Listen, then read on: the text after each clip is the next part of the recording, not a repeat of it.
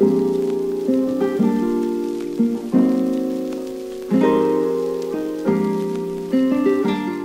I arrive to a location, even one that I know well, I don't just start shooting.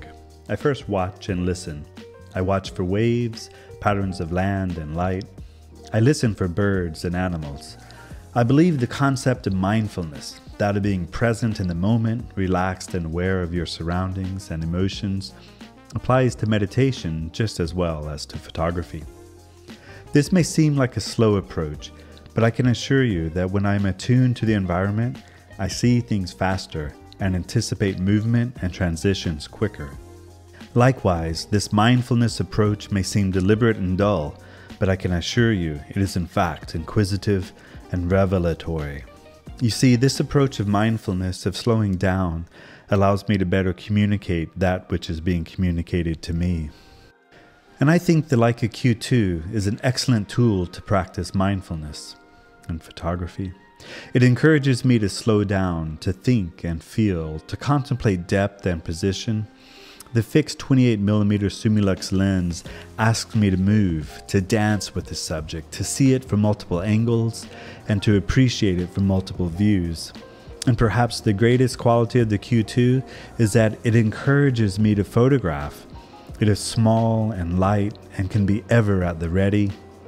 Its 1.7 aperture Sumilux lens and high ISO capabilities allows me to shoot in very low light. Many of the moments that I would normally pass up, I stop and try.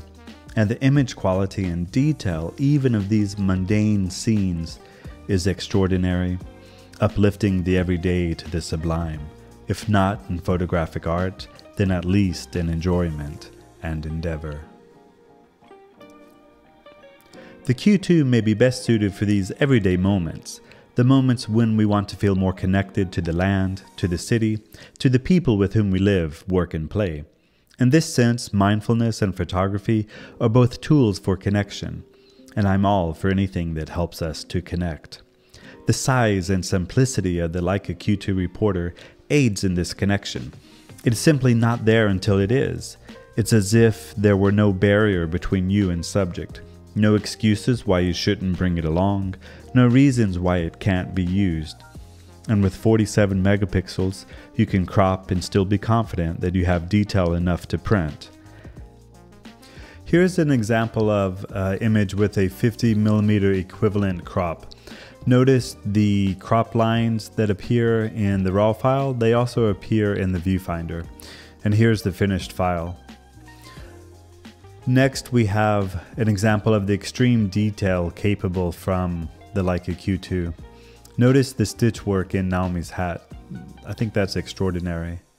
And the very shallow depth of field coming from the Sumilux lens, as we see in this street photography, island style. And the Leica Q2 is also excellent for the grand landscapes that you may encounter on your travels or at your home. The Leica Q2 Reporter, all in all, is an excellent camera, and again, I do think it helps with the mindfulness approach, slowing us down, taking in our surroundings first, and then taking photographs. All of the images in this episode were taken with the Leica Q2 Reporter. First, a couple of North Shore locations, then some street art from Poipu, a grand landscape from Waimea Canyon, and finally a few seascapes from Poipu, all on Kauai, my home.